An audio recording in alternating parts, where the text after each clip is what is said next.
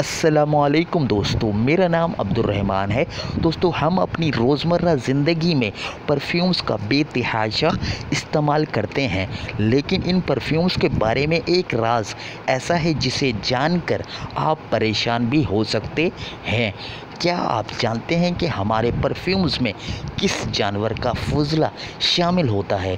जानने के लिए इस वीडियो को आखिर तक देखिए और जानिए इसी के बारे में। चलिए शुरू करते हैं दोस्तों, और आपको बताते हैं कि हमारे परफ्यूम्स के अंदर किस जानवर का फुजला शामिल किया जाता है, जिससे हमारे परफ्यूम्स के अंदर खुशबू पैदा की जाती है। ये बात सुनने में तो निहायत हैरत अंगेज़ है, लेकिन आपको शायद इल्म नहीं कि व्हेल मछली का फुजला एक निहायत कीमती शे समझा जाता है। व्हेल मछली की एक किस्म स्पर्म व्हेल का फुजला, जिसे एम्बरगर्स कहा जाता है, खासा कीमती समझा जाता है। व्हेल के जिस्म से निकलने के कुछ अरसे बाद ये एक चट्टानी टुकड़े की शक्ल अख्तियार कर लेता है और इसके 1 ग्राम की मालियत चांदी की मालियत के 30 गुना ज़्यादा होती है। इस मादे की तलब खुशबूयात की सनत में बेतहाशा है और यहाँ पर ये खासे महंगे दामों पर ख़रीदा और बेचा जाता है। वजह इसकी खुशबू है जो परफ्यूम्स को देरपा बना देती है। माहिरीन के मुताबिक बराह रास्त व्हेल के जिस्म से निकलने वाला फुजला कारआमद नहीं होता।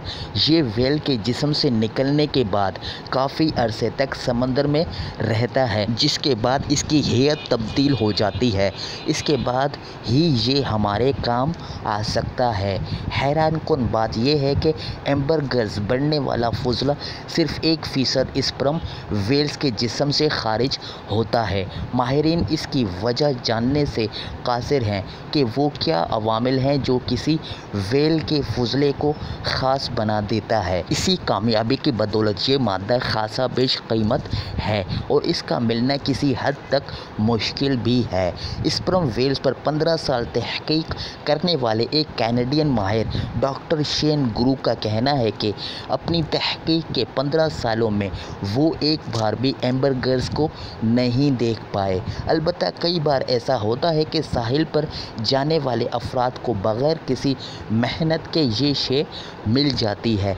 कुछ अरसे कबल ऑस्ट्रेलिया में साहिल पर जाने वाले एक जोड़े को एम्बरगर्स का 32 पाउंड वज़नी टुकड़ा मिला। बाद अज़ां इसकी मालियत का अंदाज़ा $3 लाख तक लगाया गया। गोया इस खुशकिस्मत जोड़े की लॉटरी निकल आई थी। दूसरी जानिब अमेरिका में एम्बरगर्स की ख़रीदो फ़रोख्त हत्ता कि इसे जमा करना भी गैर कानूनी है। इसकी वजह यह है कि स्पर्म व्हेल्स को मादूमी के ख़तरे का शिकार जानवरों की फ़हरिस्त में शामिल कर लिया गया है। माहिरीन के मुताबिक चंद दहाइयों कबल तक हमारे समंदरों में लाखों स्पर्म व्हेल्स मौजूद थीं, ताहम अब इनका सिर्फ 5वां हिस्सा ही बचा है। गो के एम्बरगर्स को हासिल करने के लिए किसी व्हेल को नुकसान नहीं पहुंचाया जाता। फिर भी माहिरीन का ख्याल है कि ख़तरे का शिकार एक जानवर की किसी शे की ख़रीदो फ़रोख्त करना इखलाक़ी तौर पर गलत है। तो हमारे परफ्यूम्स के अंदर जो खुशबू पाई जाती है वो एक किस्म की व्हेल, जिसे हम स्पर्म व्हेल भी कहते हैं, उसका एक फुजला, उसकी एक शे है जिसे हम एम्बरगर्स भी कहते हैं।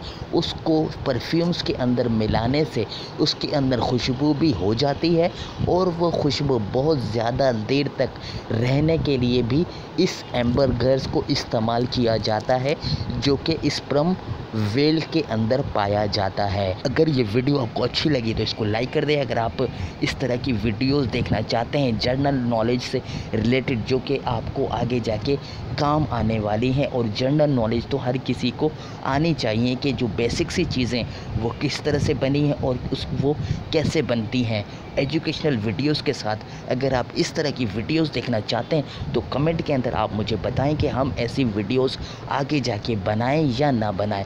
جو آپ کی رائے ہوگی اسی رائے کے مطابق ہم چلیں گے اور مزید آپ کے لیے ایجوکیشنل پلس جنرل نالج کی جو ویڈیوز ہیں، ٹیکس سے ریلیٹڈ ہر طرح کی ویڈیوز جو آپ اسٹوڈنٹس کے لیے جاننا ضروری ہیں، وہ ہم آگے بناتے جائیں گے، لیکن آپ کے کمنٹ میں رائے کے بعد۔ اور دوسرا، اس ویڈیو کو شیئر کر دیں تاکہ یہ جنرل نالج کسی دوسروں کو بھی پتہ چل سکے اور ان کو یہ معلوم ہو جائے بیسک سی چیز جو کہ ہم سبھی یوز کرتے ہیں پرفیومز کو اپنے گھروں کے اندر، تو یہ معلوم ہو جائے۔ اس کو واٹس ایپ پر شیئر کریں، فیس بک پر شیئر کریں۔ آج کے لیے اتنا ہی، ملتے ہیں آپ سے نیکسٹ ویڈیو کے اندر۔ اللہ حافظ دوستو، پاکستان زندہ باد۔